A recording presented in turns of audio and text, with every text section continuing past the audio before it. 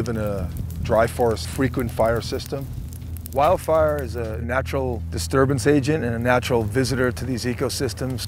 From lightning strikes in the summer, and indigenous people burned here for eons. With fire suppression, it's been taken out of the ecosystem, and we're seeing the effects.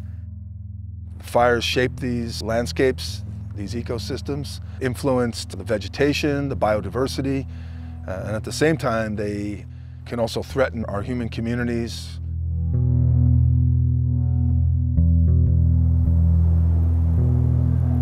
July 15th, 2018, we had a huge thunder and lightning storm roll through the valley. It ignited fires all throughout Southern Oregon. This was one that could have been pretty bad going up the hillside. 2 miles from the heart of downtown Talent and probably 4 miles from Ashland. I'm taking video of the lightning as it's rolling over, and it's so close, it's banging everywhere. And there was one that hit, I was like, I smell smoke. And I ran up here and saw the base of the tree on fire. It happened so quick, it started to catch the grass right here. I had the flames out before the fire department got here. Before Lomakatsi came out here, this was all overgrown with brush. It was impassable, and if they hadn't come out, there was no way that I would even be able to get up here to put the fire out. They were out and cut the limbs and did a lot of brush clearing. Burned most of the piles and actually made a couple of animal dens. Lomakatsi hadn't come out and done the brush clearing, they probably would have caught way quicker. Fuels treatments are really important around people's homes and in the wildland-urban interface because it gives firefighters an opportunity to safely attack a fire before it grows into a larger fire. In the Chiloquin area, working with the community, able to come in and reduce fuels and set the stage for prescribed fire.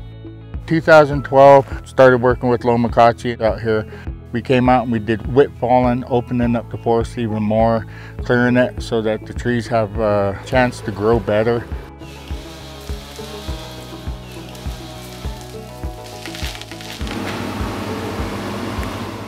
We did this part up here. This part was untreated and a fire came through, and I think it was 2012. Down here it stayed on the ground. It didn't crown, it didn't creep up into the trees. Oh, those are good pine out there that are dead now. Compared to if this wasn't treated, that would have been all gone. All those trees would have been gone because it just would have ran.